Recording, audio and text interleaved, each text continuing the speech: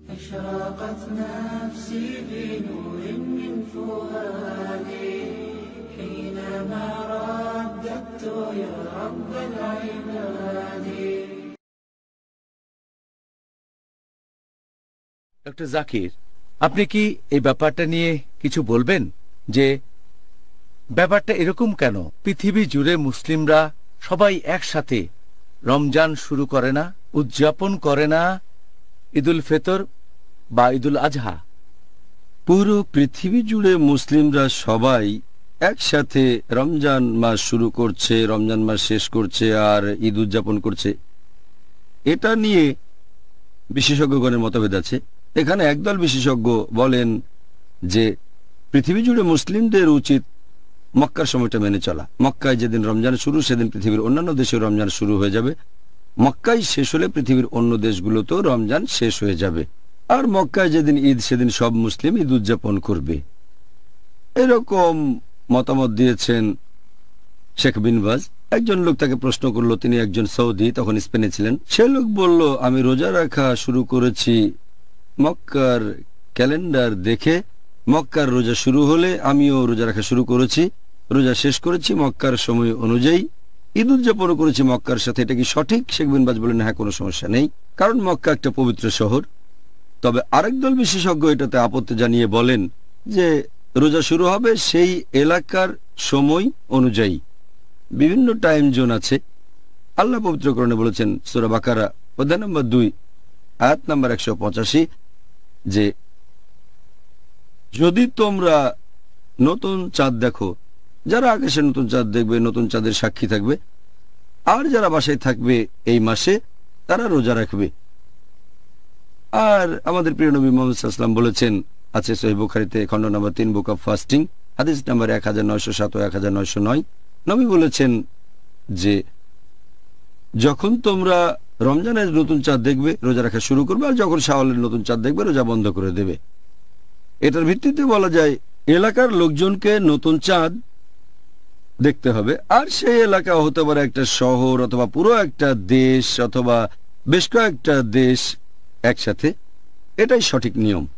আর শেখ ইবনে তাইমিয়া বলেছেন যে সবাই একসাথে পালন করতে পারবে না, পৃথিবীর সব মুসলিম একসাথে রোজা রাখতে পারবে না। তিনি আরো বলেছেন এমনকি বৈজ্ঞানিক এভিডেন্স অনুযায়ী অথবা জ্যোতির্বিদ্যার এভিডেন্স অনুযায়ী এটা সম্ভব না যে পৃথিবীর সব মুসলিম একসাথে রোজা পালন করবে, কারণ পৃথিবীর সব জায়গায় একসাথে চাঁদ দেখা যায় না, সময়ের পার্থক্য থাকবেই। তাই এটা বলা অযৌক্তিক যে সবাই একসাথে রোজা রাখবে। আর আমাদের নবী মুহাম্মদ সাল্লাল্লাহু আলাইহি ওয়াসাল্লাম বলেছেন, এটা আছে তিরমিজিতে বুক অব ফাস্টিং হাদিস নম্বর 697 যে তোমরা রোজা রাখবে যখন সবাই রোজা রাখবে, আর তোমরা রোজা ভাঙবে যখন সবাই রোজা ভাঙবে। আর কোরবানি যেদিন অন্য সবাই কোরবানি দেয়, তাহলে যদি সেই এলাকার লোকজন রোজা রাখে তাহলে আপনিও রোজা রাখবেন। আর সেই এলাকার লোকজন হোক সেটা কোনো শহর বা কোনো দেশ, তারা রোজা ভাঙবে, আপনিও রোজা ভাঙবেন। কারণ আপনি দেখবেন যে সূর্যাস্ত বা সূর্যোদয়ের সময়টা নিয়ে কিন্তু কোনো রকম মতভেদ নেই। একটা দিন কখন শুরু হচ্ছে আর দিনের শুরুটা কখন, এটা নিয়ে কোনো রকম মতভেদ নেই। পবিত্র কোরআনে বলা হয়েছে সূরা বাকারা অধ্যায় নম্বর 2 আয়াত নম্বর 187 বলা হয়েছে যে তোমরা পানাহার করো যতক্ষণ না সকালের সাদা রেখা স্পষ্ট হয় রাতের কালো রেখা থেকে, আর রোজা থাকো রাত না হওয়া পর্যন্ত, সূর্যাস্ত পর্যন্ত। আর দেখা যায় পৃথিবীর পূর্বাংশের দেশগুলোতে আগে সূর্যাস্ত হয়। তার মানে এই না যে মালয়েশিয়াতে আগে সূর্য ডুবলে বোম্বেতেও আমি আগে ইফতার করব। মক্কায় তো সূর্যাস্ত আরো পরে হয়। অথবা ধরেন পশ্চিমা দেশগুলোতে সূর্যাস্ত হয় আরো অনেক পরে, আমি কি তখন রোজা ভাঙবো? এ ব্যাপারে সবাই একমত পুরো পৃথিবী জুড়ে যে সূর্যোদয় আর সূর্যাস্তের সময় ঠিক হবে স্থানীয় সময় অনুযায়ী। আপনার এলাকায় সূর্যাস্ত হলে তখন আপনি ইফতার করতে পারেন, আপনার এলাকায় ভোর হলে খাওয়া বন্ধ করবেন আর রোজা রাখবেন। এটা নিয়ে কোনো মতভেদ নেই। সূর্যের হিসেবটা যেভাবে হচ্ছে চাঁদের হিসেবটা সেভাবে হবে। চিন্তা করেন, যদি আমরা ঈদ উদযাপন করি, যদি শাওয়ালের নতুন চাঁদ দেখা যায় মক্কায়, সেখানে ঈদ উদযাপন করলাম, হয়তো এটা আমেরিকায় পশ্চিমা দেশগুলোতে চাঁদ দেখা গেছে একদিন আগে, তাহলে ঈদ উদযাপন করতে হবে একদিন আগে।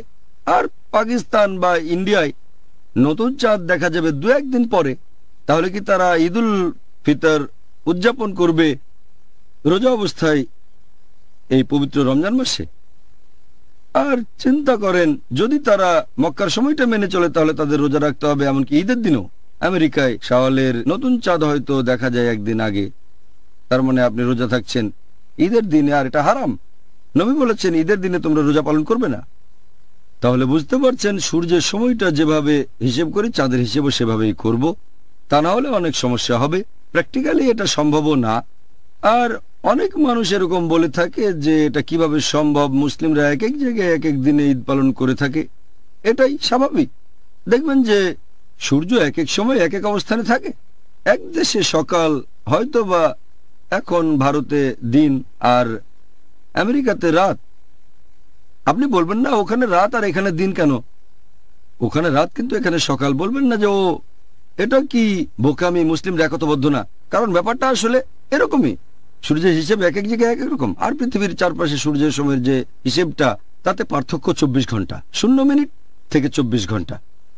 দেখতে হবে আপনার এলাকাটা কোন দ্রাঘিমা রেখায় পড়েছে।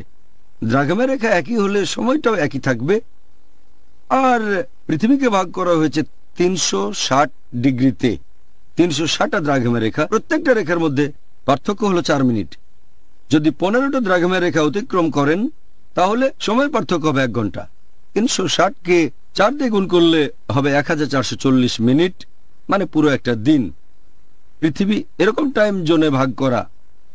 আর এখন আমরা আমাদের সুবিধার জন্য যেটা করি, যদিও ভারতের এলাকার মধ্যে 15 ডিগ্রি দ্রাঘিমা রেখা আছে, তারপরে সময়টা কমন। একটা সেন্টার পয়েন্ট ধরে বলে যে ধরে নিচ্ছে এখানে বোম্বে বা গুজরাট ভারতের এক প্রান্ত আর আসাম হলো ভারতের আরেকটা প্রান্ত।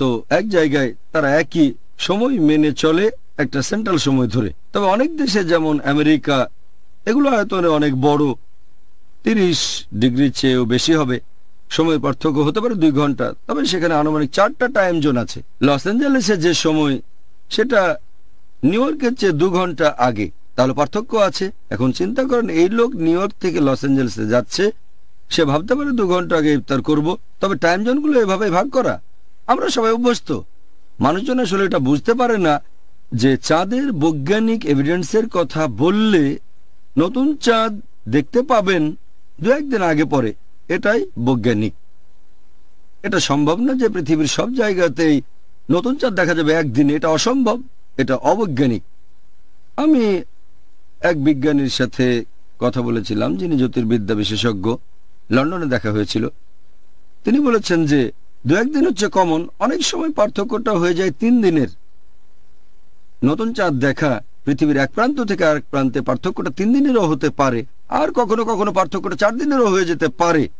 এরকম হতে পারে হয়তো 1000 বছরে একবার। তিনি অনেক হিসেব করেছিলেন, আমি সব বুঝতে পারিনি। তবে এমনিতে 2-1 দিনের পার্থক্যটা খুবই কমন, এটা বৈজ্ঞানিক।